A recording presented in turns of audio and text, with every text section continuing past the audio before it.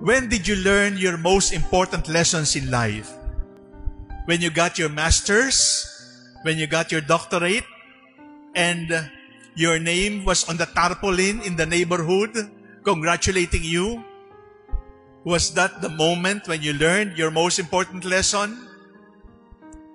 Most likely, my dear brothers and sisters, the answer will be no. Because as life goes on, we start to understand that the most important lessons in life we learn when we are most humiliated, when we are most problematic, when we are most forgotten, when we are most ridiculed, when we are most threatened, when we are at the brink of death, and then the lesson comes to us, and then we carry the lesson for the rest of our lives. What I'm trying to say, my dear brothers and sisters, is there are many lessons you can learn from Cloud 9. But the most important lessons you can learn when you are at the bottom of the pit. There are many lessons you can learn when you are champion.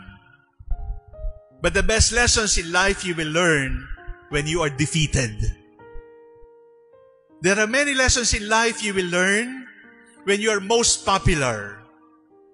But the most important lessons in life you will remember when you were forgotten, when you were ignored, when you were suspected.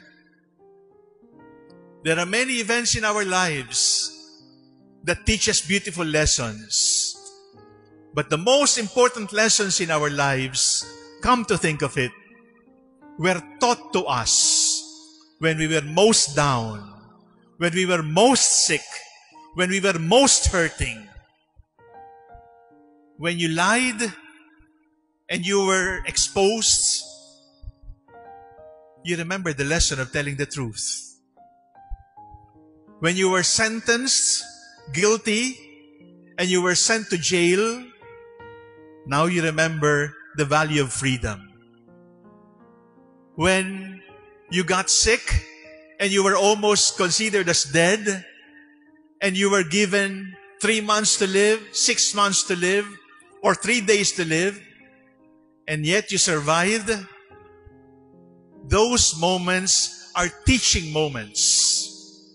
When we are at the brink of death, when we are most threatened, when we are poorest, when we suffer the most, when the pain is most deep, that is when we learn the most important lessons in life.